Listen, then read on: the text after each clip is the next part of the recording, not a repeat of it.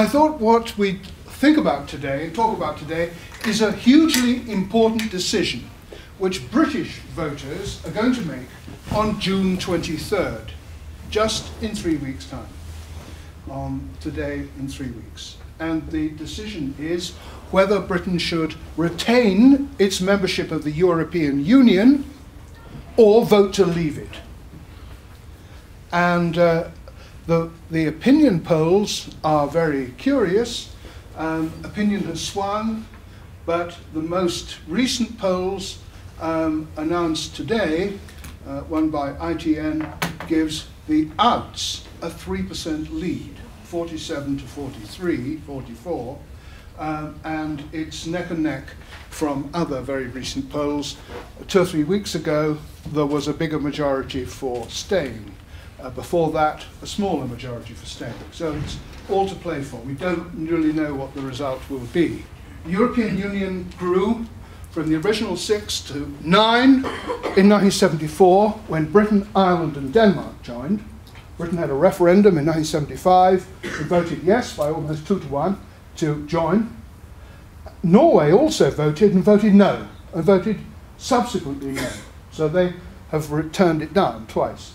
But Britain, Denmark and Ireland came in, Greece in 1981, and then Portugal and Spain in 1986. 3 countries which had, until just then or shortly before, a history of extreme right-wing military dictatorships, and the European Union was seen as a beacon of democracy and a very important event for these countries to be brought into the Comity of Nations, and everybody welcomed them.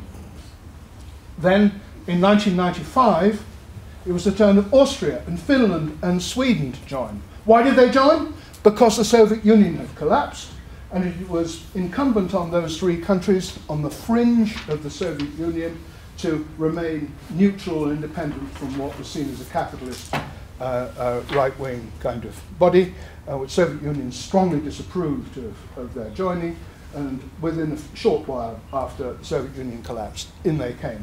Then in 2004, there were accessions from Latvia, Lithuania, and Estonia, the Baltic republics, Czechoslovakia, which had just broken into 2, into the Czech Republic and Slovakia, Poland, Hungary, and 2 islands in Mediterranean, and the Commonwealth, incidentally, too, Cyprus and Malta. They all came in 2004, and this was followed a little bit later by also Slovenia at that point, it came in, and then part of ex-Yugoslavia, and then another part of ex-Yugoslavia, Croatia joined just a couple of years ago.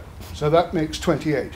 And enlargement has had many effects, most hugely positive on the GDP of most countries that have joined, pretty well all.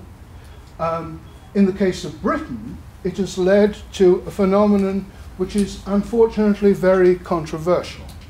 There has been large inflow of labour from Poland particularly, but other East European countries, the Baltic republics as well, inflows of labour amounting to a net around 100,000 a year or more for most of the years since. And Britain decided in 2004, along with Sweden and Ireland, that we would welcome the new labourers, workers from the new countries to come in straight away.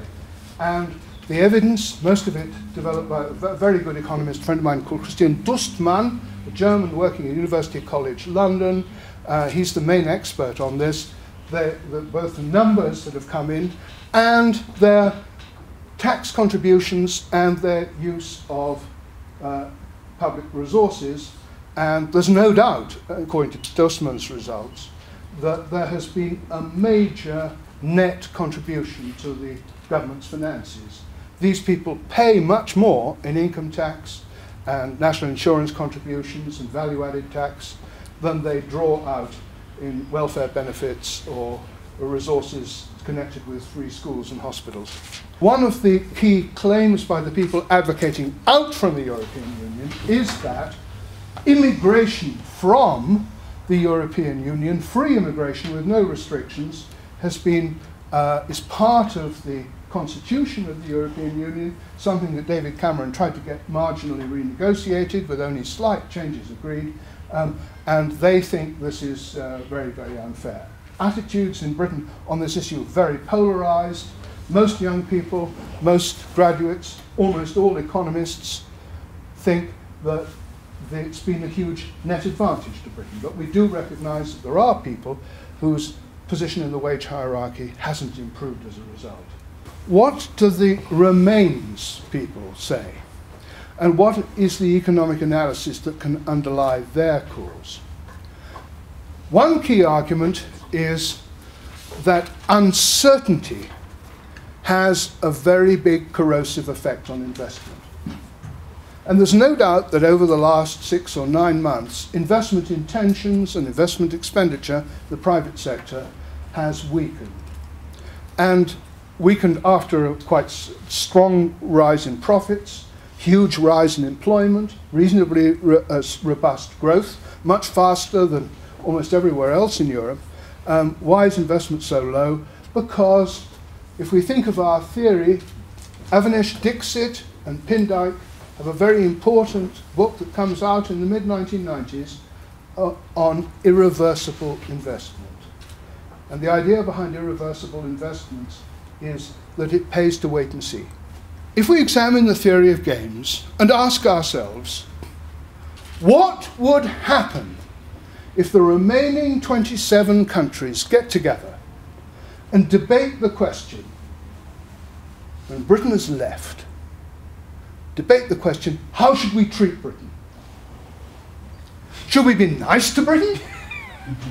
Should we say, look, there are 4 million quite well-off people who buy a lot of their goods. Shall we continue to export our goods to them? Or shall we be nasty to them? And I think even an elementary analysis of game theory will suggest that the remaining 27 will be very concerned to try and prevent defections by other states. So if Germany, the largest contributor to the EU budget, and Sweden and the Netherlands were to leave, the rump are not net contributors. In many cases, they're huge net beneficiaries. So what do? Do you want to reward Britain for leaving? No. You want to punish her. It's rational, even if it hurts yourself. Even if you deny access to the British markets for your own exporters. It's rational for the European Union negotiating all these complicated issues and coming to a stance, much as they might regret it as individuals, to really punish Britain. The biggest worry I have of all is this, that a lot of businesses, the few businesses that have really prospered in Britain in the last few years, have not been owned by Brits. We used 60 years ago to have a huge car industry, Europe's biggest, British owned, almost all of it. All the British owned firms went bust. They have been sold, or survive, if at all, under Korean, Japanese, Chinese, German, Indian, and American ownership. And they've thrived. And they and their suppliers produce together a larger value and volume of cars in real terms than we ever did before with our own car industry. And why are they in Britain? Because of common law, because of relatively free pro-business attitudes on the part of the continuum of governments, right through, right and left, and above all, access, tariff-free, quota-free, to the big European markets. And our fear in Britain is that these guys will hop off slowly. They at least won't extend their investments in Britain. They will, in time, transfer to the mainland. South Africa trades a lot with Europe, and you trade probably within Europe more with Britain than with the rest of our European Union partners put together, or nearly so. Germany first, Britain second. Germany is a huge market. I know South African farmers are able to negotiate access for their products. And it's brilliant from their standpoint and yours because winter occurs at different times of the year, and you can get your fruit and vegetables and your wine into Europe at just the right time, and that's very, very helpful. But the British market is considerable, and I'm afraid that all the negotiations that were agreed between, say, South Africa and the European Union 28 would have to be at least discussed, possibly renegotiated in detail, certainly as far as your British market's concerned. I mean, it might be done over a weekend. It might take years.